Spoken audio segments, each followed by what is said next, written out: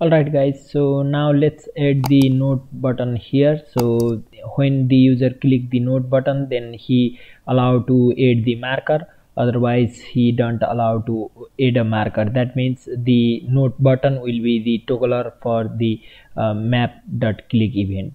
So for that, let me add one div here, which is inside the map.div dot this id map. Inside this div we have to add in the div, so this will be the note toggler, and then we can add the div with class leaflet control, and then we can write its name as pin. So here I'll add the bootstrap pin, so bootstrap icons, and then search for pin, and then I will add this pin icon. So just copy this line and then paste it here, and after that let's add the style for this pin. So inside static, here inside the lib I think inside this directory you can add the style.pin equal to padding 5, and background color will be FFF, and then position absolute, right 10, and top 300 pixel. So if you add this line, then the pin will be appear here. So what I wanted to do is when the user click on the pin button, and then he have to he allowed to add the marker, and when he again click the pin button, then he don't allow to add the marker. So for that, let's add the JavaScript code here. So let me first thing, let me disable this pin icon, click event on pin. So when I click on pin, it should not add the marker at the background. So for removing this issue, solving this issue, you can maybe I'll write the another class called leaflet prevent, and then I can just add this here. So when the user click the leaflet prevent, and then when the user click this leaflet prevent button, and then I can pass click, and then it should be stop the propagate of this leaflet event.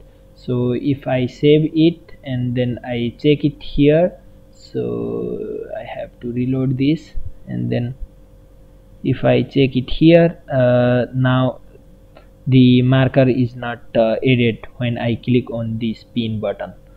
So yeah, so that is the one thing, and then I can write the var pin toggler button, and then I can set it by default it will be true, and then when user click on this dot pin button, pin dot on click, and then I have to run the function. So let me run the function, and then I have to check this pin toggler option. So I'll check the pin toggler, and if it's true, then I can initiate this event map dot this event. So I'll just cut this all things and then paste it inside the if statement.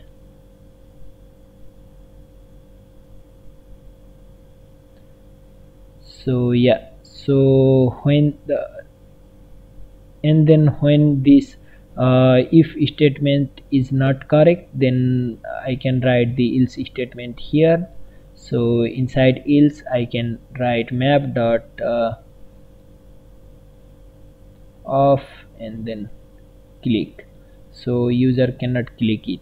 So when the user click the spin option, then I think I need to reset it value here. So here this pin toggler, so when the user click on the pin, then I have to set this pin toggler to false. So that means when the user click for second time, then the pin should not be added. So that means like this.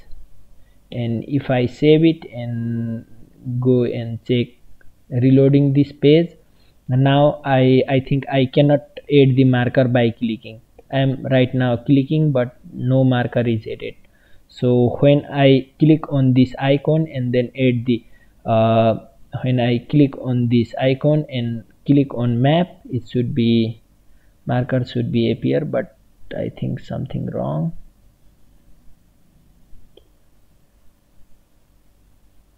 Oh, I found the error. This true is not defined. If I show you the console, it shows true is not defined, because this in JavaScript you have to write small letter t.